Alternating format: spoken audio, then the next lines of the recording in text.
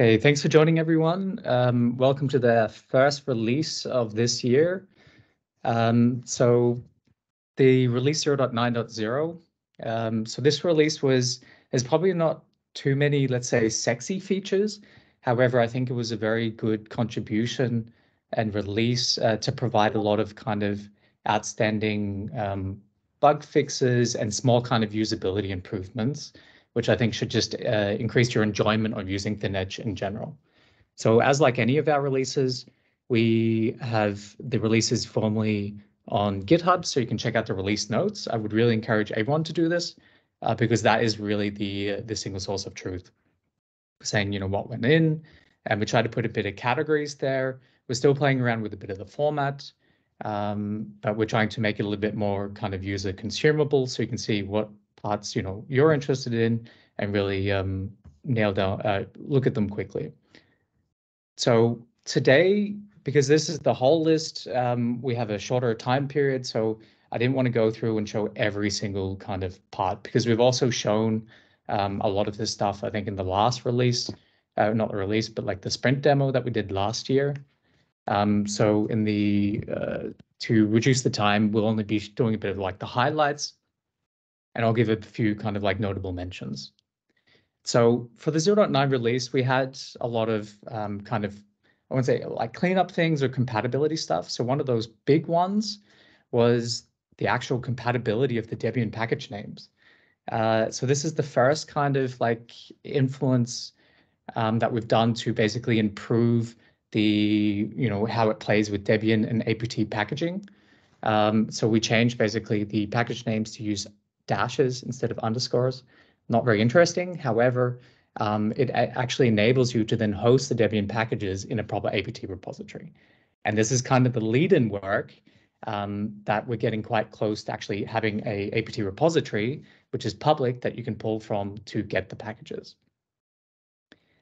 Then kind of hand in hand with this feature, we've also introduced automatic versioning.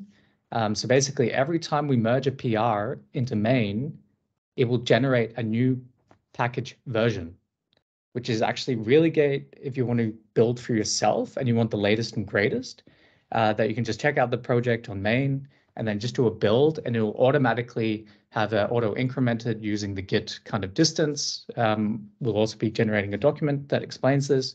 So you can always have a unique version number. So there's no more kind of you've built, from the latest main and you have like two versions which are running 0.9.0, but they're the same thing.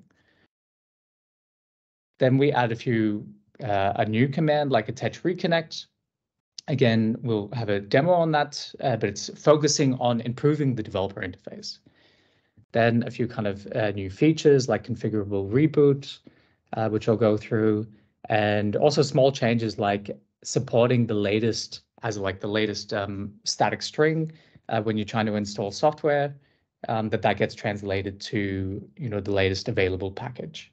So it's kind of a bit of convenience factor stuff, especially for the Comvelocity interface, that you can then create actually packages in the Comvelocity software management repository with the latest, because that was actually requiring users to give a version so we can use the latest.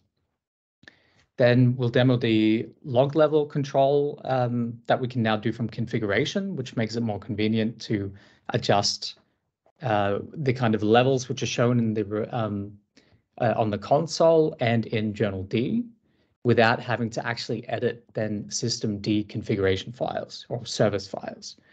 And then some kind of error improvements with the certificate kind of output to say, why did it fail? Is it because your certificate is invalid?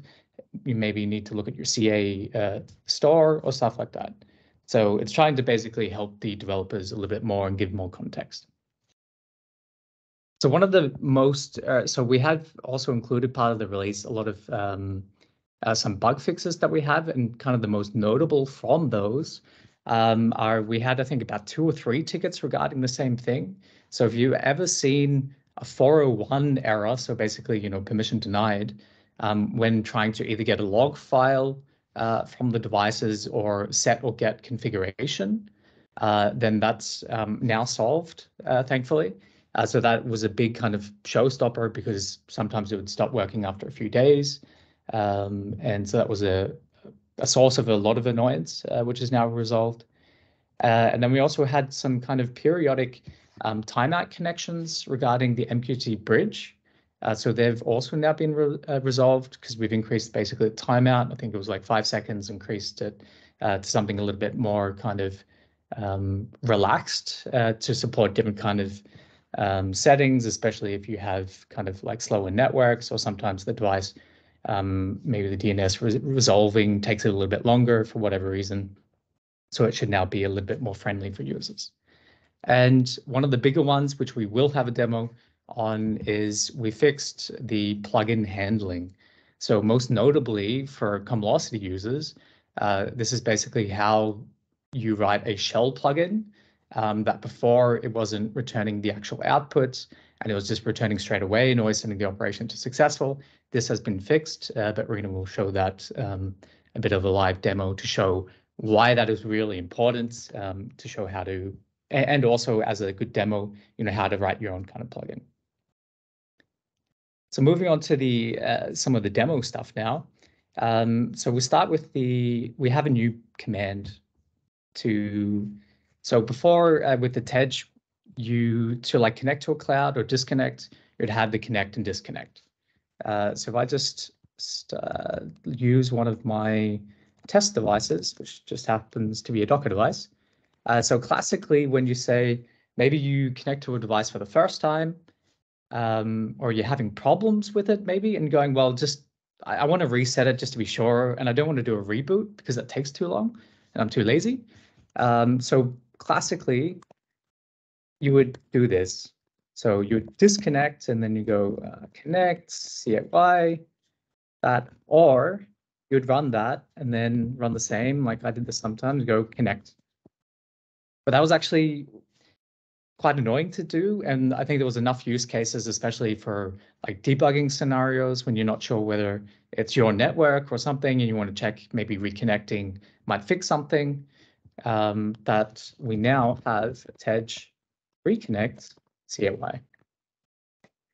If it's not connected already, that's fine. It will just continue on saying, hey, you're not already, you're disconnected currently, so it doesn't do another disconnect.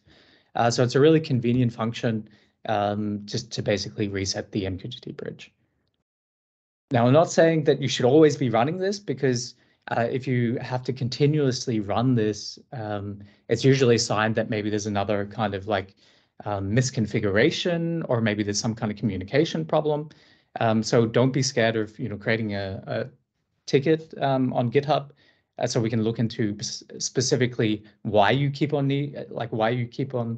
running the reconnect command, just so we can find what the root cause is and fix that at best. So like all of the commands, like all of the TEDge commands, if you do like the TEDge, you get the normal help. So it's there, and it's also available in the online documentation. So again, with also, how do I use it? Usually you can just do, if you get an argument, or, use the classic -h or --help.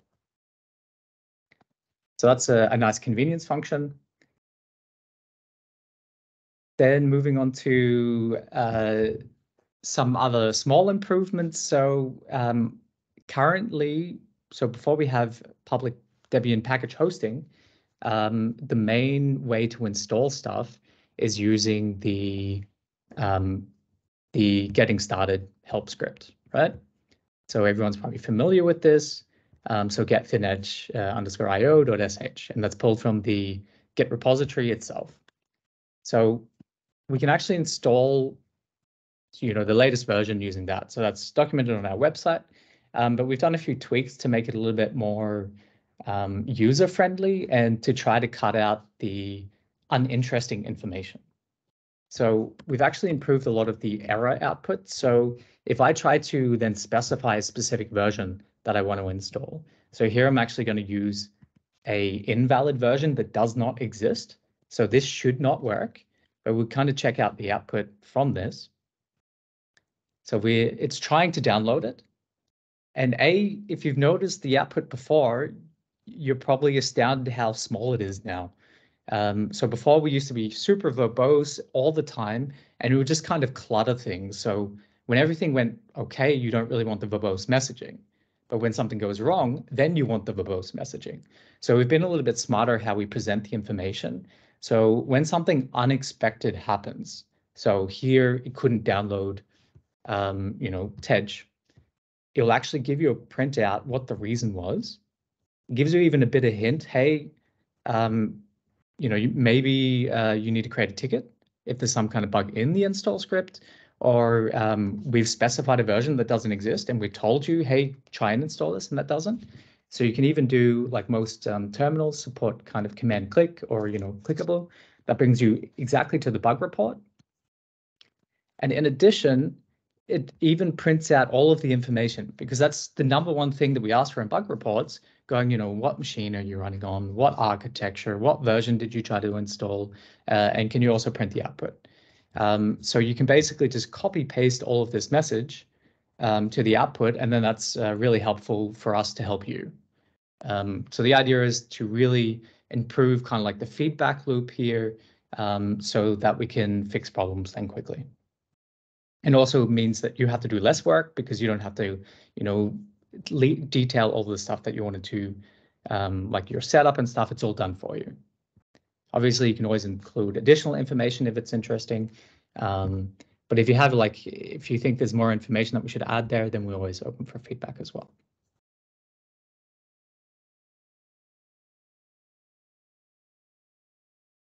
So now moving on to one of kind of the features that were included. So I think we did demo this maybe in the last sprint, but I just want to kind of re-highlight it a little bit. So we're looking at the configurable restart command. So I'll use kind of our new, it's work in progress at the moment, but our new integration testing setup. So I'm just going to spawn a new kind of test device just so I can demo this, going, this is a completely new device, and to see how that all kind of works together. So I'll let that just kind of spawn for the moment. So if you look at the documentation, we basically have the ability that we can control when you send a restart command to the device from the cloud, that you can configure what this command is actually doing. So in the normal instance, it's actually quite important that, it might not just be a shutdown -R that you want to do.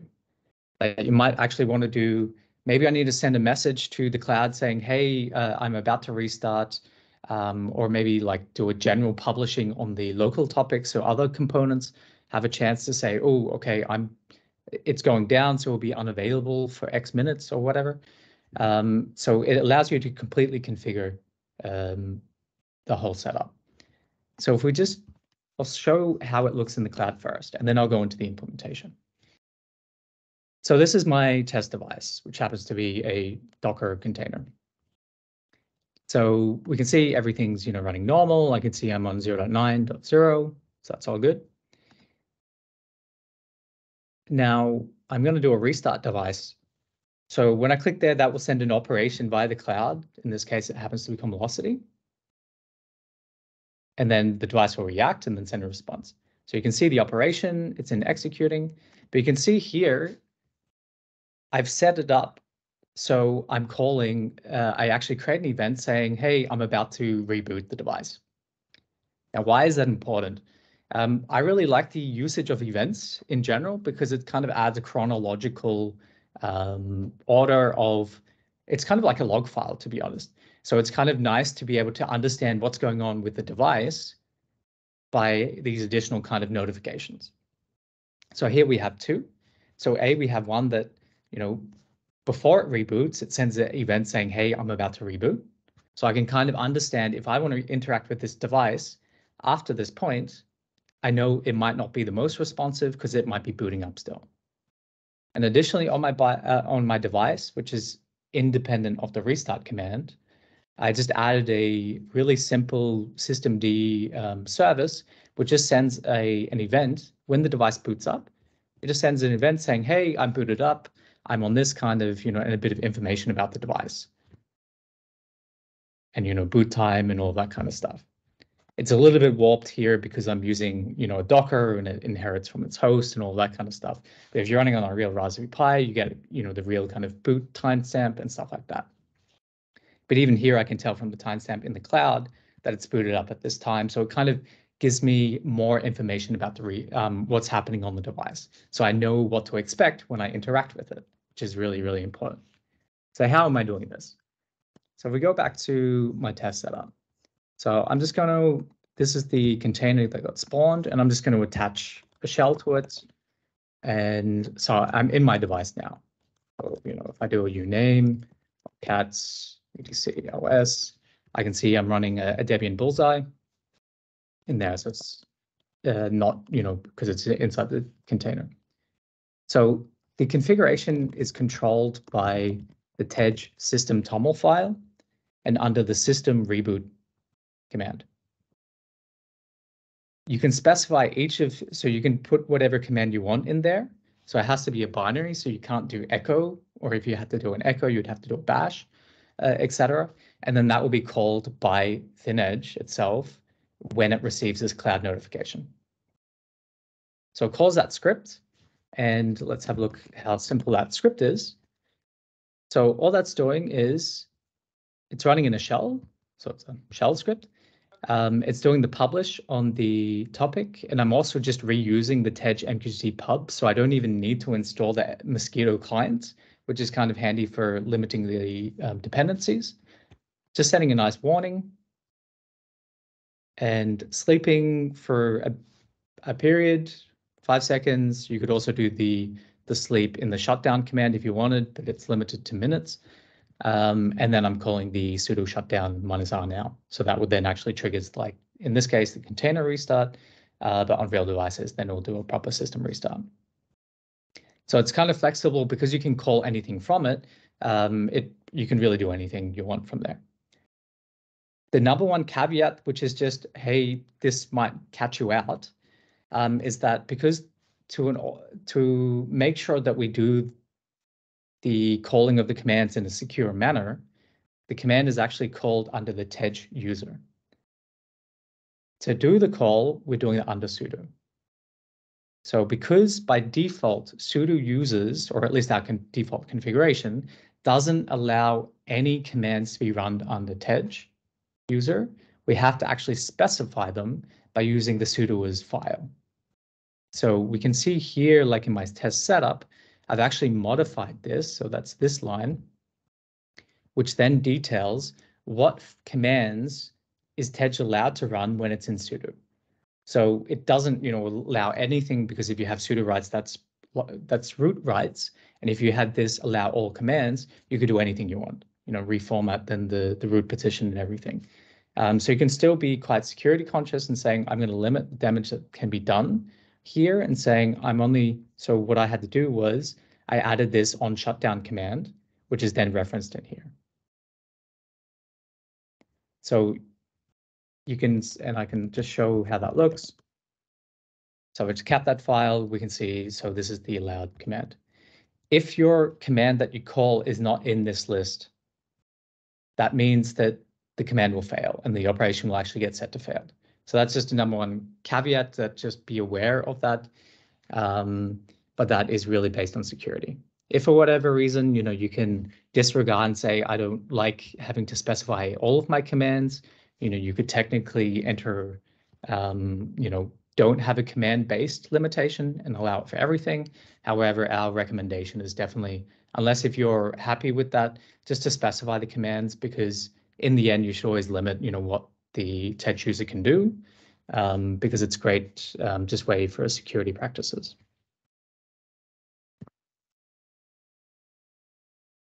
Great, so that's all the stuff that I wanted to show first up. So now, Ruben, yeah, sure. one question. So which service was sending that Tej agent. message after the restart succeeded? Tej agent. Oh, okay, maybe okay. I'm incorrect. I'll have to double check. However, I didn't want to focus on that because that's another point I want to say what's next. But maybe that fits in nicely now. So we have a refactoring topic going on at the moment. And that's probably partial of the reason why there weren't so many, real showstopper features in this release. However, the refactoring is very, very critical also for us as a team and to influence the speed of new development in the future. and also make it a more kind of manageable code base and easier to kind of have nicer or easier implementation for more complex things, like complex workflow things and caching and all this kind of wonderful stuff. Part of that is basically in the future, we're still deciding exactly how, but you will definitely have a decrease of number of independent services. So for example, at the moment, we have quite a lot of services. So I think we have, status, we have TEJ agent, and then CY log plugin, configuration plugin, XXXX. So we're looking at consolidating all of these services. I won't say into one, but considerably less services. So I think that question then in the future will be easy to answer. It's not like where is this actually getting executed from? It'll be quite clear going, the core kind of daemon, and it's being run by that, full stop. Not saying that we won't have more than one service, because I think the Commodity related stuff is something great, which exists at its own service, but then maybe something more logical, like grouping all of the Commodity related plugins into one daemon or binary makes sense, or makes more sense, which also then has a positive influence on kind of maintenance of packages, both for developers and the users, because less packages that you have to kind of list to install and less components. And it makes it a little bit more just easier for the users to kind of interact with and answer what is doing what, because we've halved the number of different services. Yeah, so more than the which service was emitting it, I was more interested in whether that logic is also pluggable, like that pluggable script that you had showed. So that's what I wanted to know. What kind of event it creates? Like, can I update the data that's there in that event and stuff like that? But I'm assuming that it's a fixed event in a predefined format. And no, like that event stuff was my custom shutdown script. So I just said what I wanted to put in there. So not the waiting for shutting down, the thing that came after the device rebooted. So that fancy message with the that's your custom logic. Okay. Yeah, that's also a custom. Let's hope I got that right. Oh yeah. See, I can also just show that. So okay. So it's not part of the.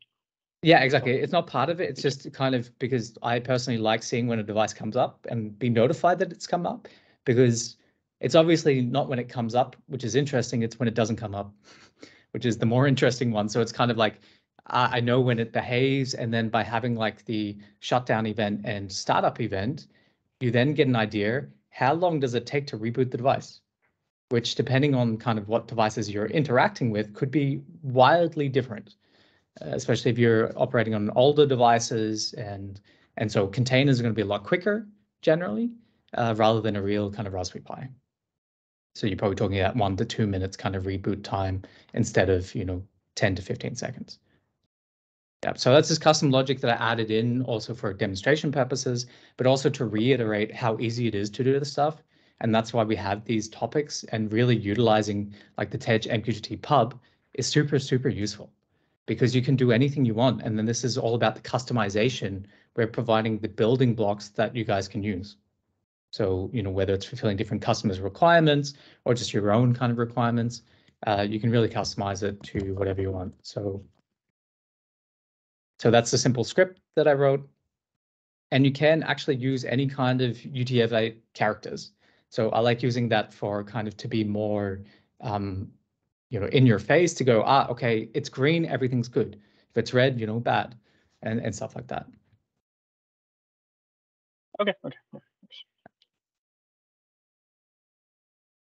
Okay, so then moving on to the next topic, we want to look at the plugin output handling. So for that, I'll hand over to Rena.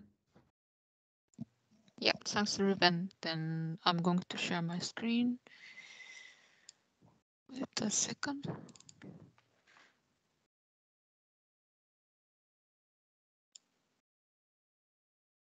Okay, this one. So I hope I'm sharing the right screen.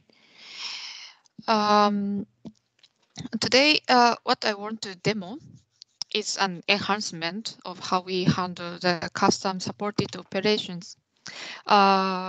So the feature, so as I said, enhancement. So the feature itself already existed since a long time ago. So I'm not sure if everybody is already familiar with that feature itself. So first, let me explain very briefly what is the feature itself. So to have some function like supporting software management, firmware, CTY shell, apparently, so the device needs to declare the supported operations to Cumulosity, and already ThinkEdge offers a scheme, so how to declare the supported operations for your CS device. So I'm showing our user guide. So if you want to see this, you can go to the user documentation tutorials. This one supported operations management for Cumulosity IoT. And so what we say is if you have a file named the supported operation that you want to declare to Cumulosity under this etc test operation CHY, and then CH is going to declare it automatically. So there are two patterns. You can create either an empty file with the name of operations, or you create a file and you can have the content. So the content format is like this. So the topic is that you want to listen, and the message is a smart list message ID, and the command is a callback. So in this example, what is going to happen is when a smart message with a message ID 511 is received on STS topic on your ThinkEdge device, then ThinkEdge will trigger an executable specified in this path, etc test operations command. And so actually the enhancement of 0.9.0 release is exactly, so how to address this callback command. Okay, so this is the same, the script as in our documentation. So previously, when a message is received, so apparently, so we execute the command, but from the very early release, CH didn't send the operation status update like executing successful failure. And as a previous release 0.8, we start sending the command is now executing and successful or failure. But that implementation was not so precise. So that's why on the 0.9.0 release, we enhanced that part. So, sorry.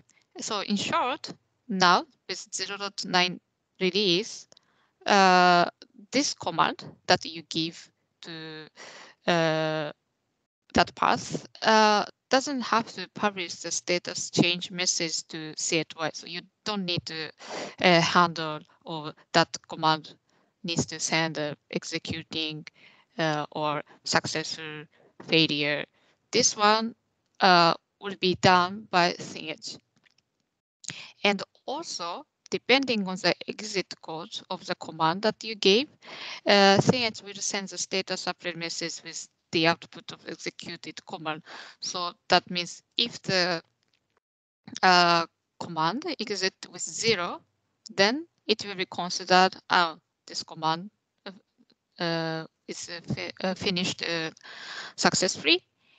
And then the output on STDOut will be also sent to Cumulosity with a smart list message 503. And if the command exits with non-zero code, then this command execution is considered as failed. And in that case, the output on std error will be sent to Cumulosity by the smart list 502. That means the status is failed. So this is the explanation. Then I'm going to show the real demo. So first, I would like to show you very easy one. So my device is already connected to Cumulosity tenant, and I have C8Y command under etc test operation C8Y. And yep. So this one, when my device receives 511, then it's going to trigger executable located in etc test operations command.sh. So, sorry, I didn't want to change it. And then command.sh, what I have.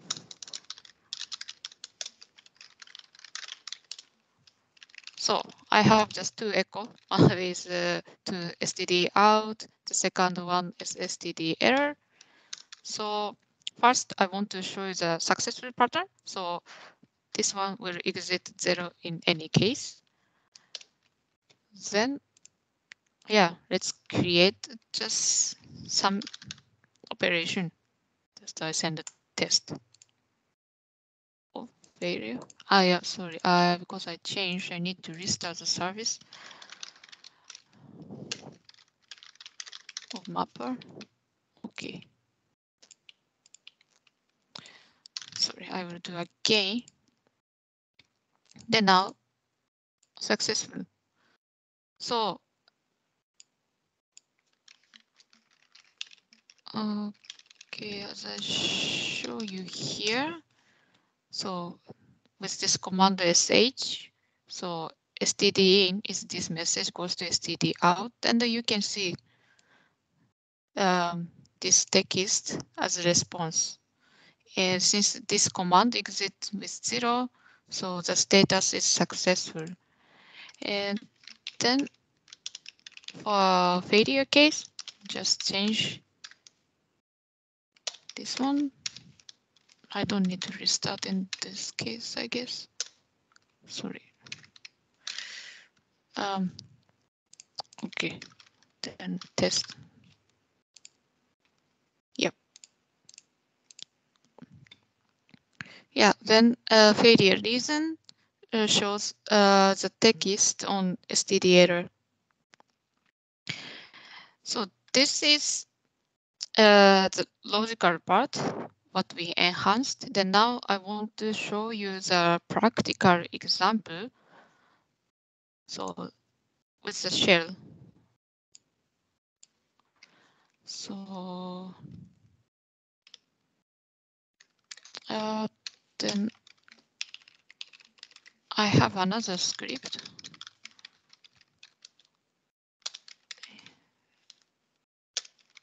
Okay. Then this command handler is a little bit better. So if I, for example, run echo hello, then it will execute exactly echo hello. So better to see it, easier to understand. So now echo hello. Then yes, the response is exactly hello. Yeah, and also it supports multiple line as well. Echo hello, echo word. Oops.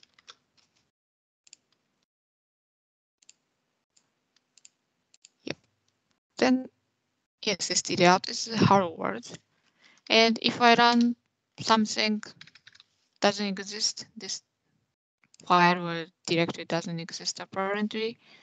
And in that case, of course, that execution failed. And you can see the failure reason here. So that's all that I can share this time. Yeah, so the failure reason is actually then you can control it however you want within the script yourself.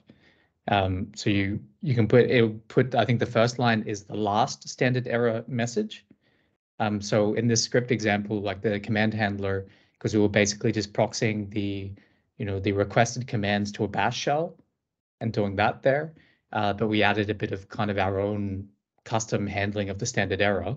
But you can do it however you want. But the key thing is we've used Linux principles here. that, you know, a non-zero exit code means something went wrong. So we haven't reinvented the wheel there. So anyone familiar with kind of Linux standards and kind of normal conventions should feel right at home.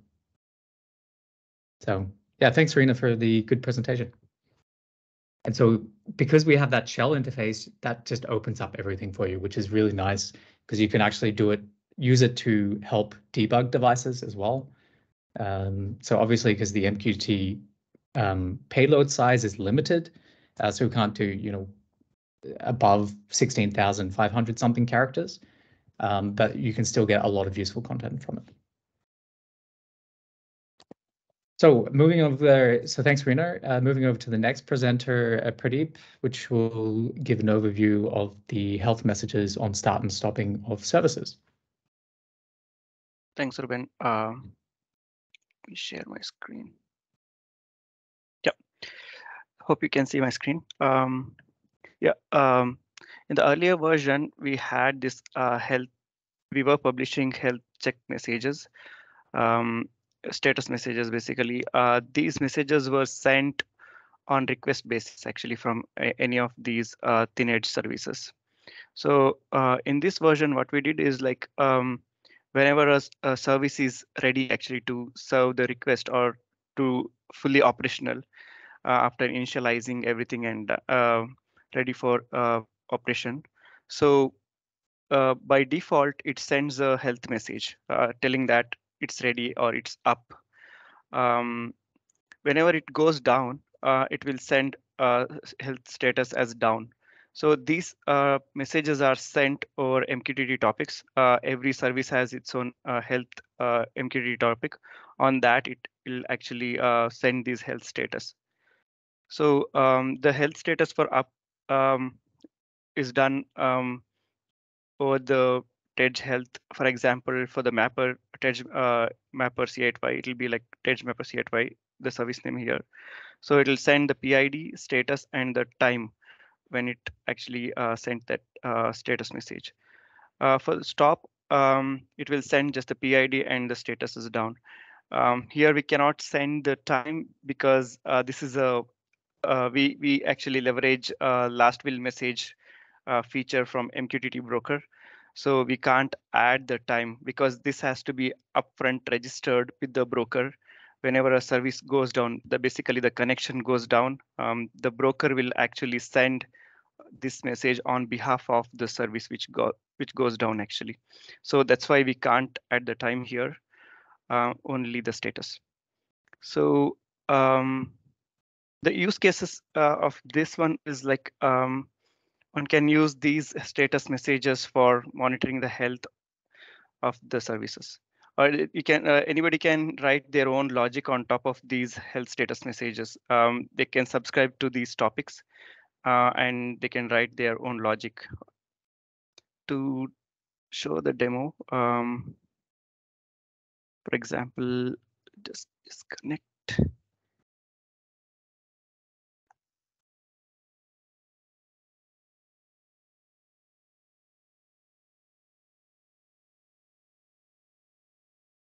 Let me subscribe for all the messages here. See, now those are the old messages. If I connect now back, obviously it will go down. Maybe.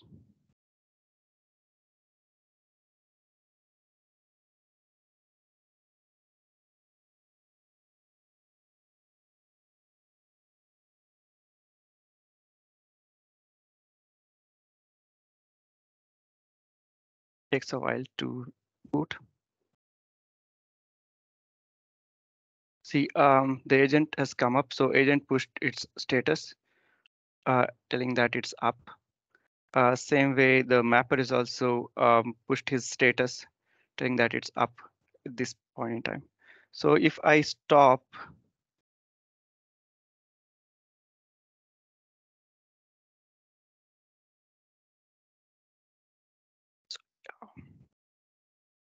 PL type.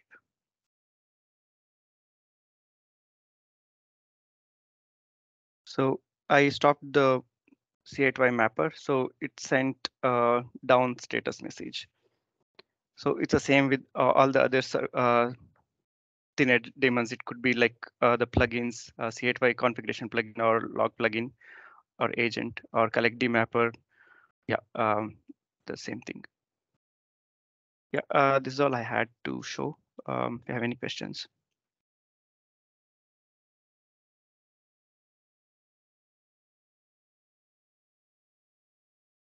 No, doesn't sound like it. Thanks, Pradeep. So then from the next section is, what's next for ThinEdge? So I've already discussed the points about, package hosting, that we've made one step forward to making this possible. We found a potential cloud hoster provider, which also provides a very generous OSS offering. So we're looking to finalize that in the next week or two. I was working on the PR yesterday to, update all the workflows and also the topics on refactoring, which is, I cannot stress enough, really, really important for us. And also for, in the end, it's going to mean we can implement things and more complex things, possibly, device profile stuff, quicker and easier and have more manageable code. Then we're also working on sort of maybe not some features, but like the automation of the integration testing, and also looking at how we can, the library support that we do there, how can then that be utilized by other plugin writers to then sufficiently test your plugins with ThinEdge. So the idea is that we can basically enable plugin writers to easily write integration tests. So using a Python-based framework. So we're wanting to use it ourselves first, and then before then we can give it to people like plugin writers. Then for the features, we're looking at, or we're currently implementing child device support for the firmware operation. Now, I must stress this is for child devices at the moment, because we had a direct requirement for a potential customer. And so we wanted to fulfill that, and that's something that we're looking to drop in the next 2 weeks. And also we were wanting to work on the service status support within Comvelocity, so that you use, I think, the feature that was brought in 10.14 Comvelocity, where you can actually see the status of different services within the UI. So we're looking to implement that definitely for the next release. But in general, I'll just quickly share my screen again.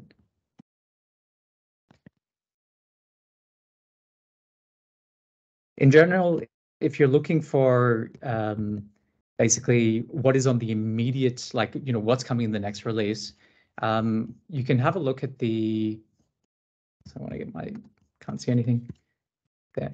If you look at the milestones, so we haven't, so I don't want to use this as a full planning kind of feature, but it's good to see what's in the upcoming release. And, what is the blocker? I need to set that to done. So the upcoming release will be 0.10, so the next one. So I've been marking some kind of tickets when it's clear, yes, this is definitely focused, we'll be delivering this, then you can kind of use that as a gauge of what we have then actively planned. We're still working on the more public kind of roadmap, which looks at, what are we doing in the next year? So we can better communicate kind of the goals of ThinEdge, and then also have an additional one which has a slightly larger outlook or a longer outlook. So that concludes the demo for today. So thanks everyone for listening. I guess I would open up to any additional questions that anyone had at the moment about ThinEdge or the release, or just general questions. And yeah, there's no open questions on the chat, so just to read the chat, there was a discussion about the command kind of interface, so there's a bit of back and forth there, because I think that's a really, really useful feature, which I can't stress that enough. I use it a lot for my things and debugging stuff. It's quite powerful. So if there's no questions, then thanks everyone for attending today, and see. Oh wait, so there's a question coming in. Is there an automatic timeout option for operations? Rena, I'll need your assistance. I have a feeling if there isn't, we definitely need it. Do we have an automatic setting? I don't think so. No. Yeah, so we definitely will be adding that because I think that's very, very important to basically reduce, things that hang forever. Or if I think the classic one is if you do a curl command, I think the default curl doesn't have a timeout or something, or maybe some languages like a Python request library. If you do a get, that doesn't have a default timeout. So watch out there for production stuff. So that would definitely make sense putting a timeout there. And then again, like any timeout, we won't be able to guess a sensible one for everyone, so it will be configurable. So I think after this meeting, I'll create a ticket for that, definitely.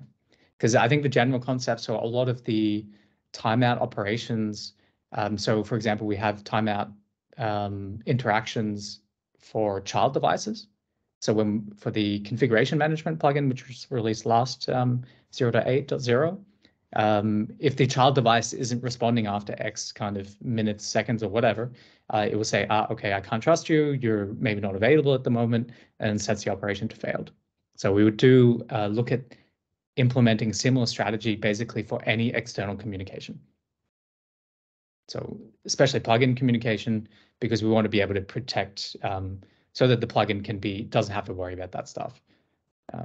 Obviously, you can do that yourself, but then you kind of have to do a nested script call and all that kind of stuff, which then makes it more effort on your side, which we can definitely take over. Okay, like anything, you can always hit us up on our Discord channel and raise a ticket on GitHub, and then we'll respond to you any kind of additional questions. Eric, then thanks for your time and see you next time.